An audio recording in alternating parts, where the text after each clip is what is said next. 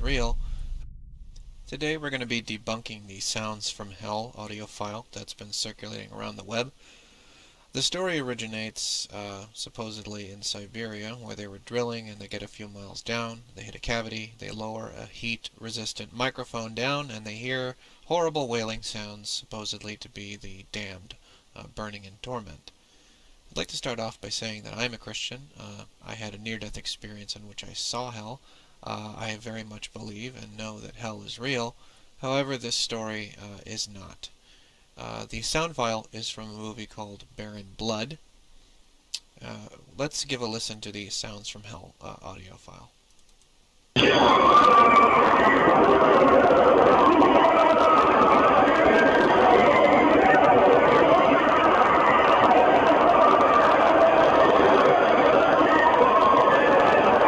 That's enough of that. Now let's listen to the Blood Baron. With a little imagination, you should be able to envision the torches and hear the screams that echoed through here.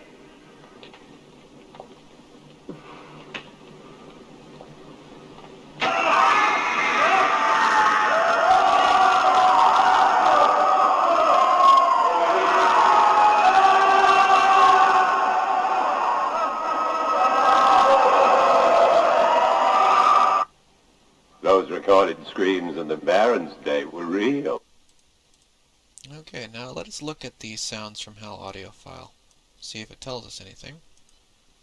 Alright, a casual glance at this should tell you a couple of things. It is very uniform.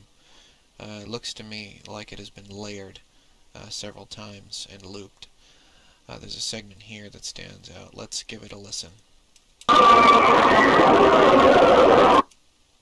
Now let's go to the next segment that looks similar and give it a listen. Alright, let's ping pong them, see if they sound the same.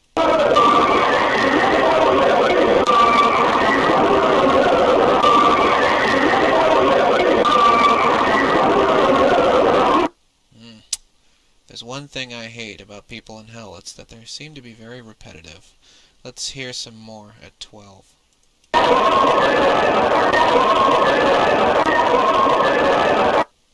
25.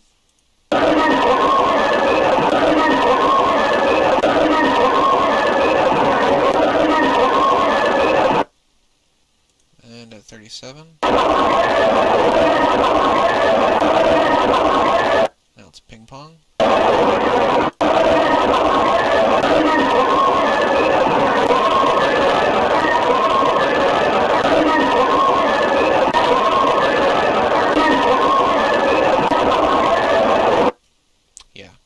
This file has been looped and layered over itself several times to make the 20 or 30 voices from Blood Baron sound like a few hundred.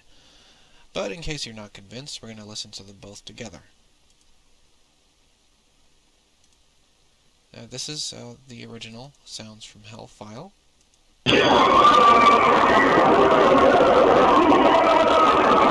This is Blood Baron.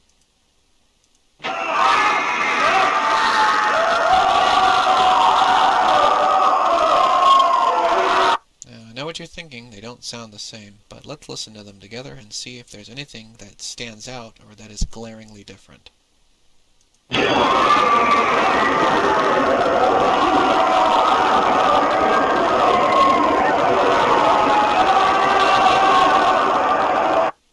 Not much. So the conclusion here is that while hell is real, this story is not, and the sound file is from a movie. I'd like to encourage my fellow Christians to continue searching for the truth, and for any of you who do not believe in hell or who are looking, I hope that you find Jesus. But, sorry to say, this story is not true. I hope you have found this enlightening, and I hope that you keep seeking for the truth.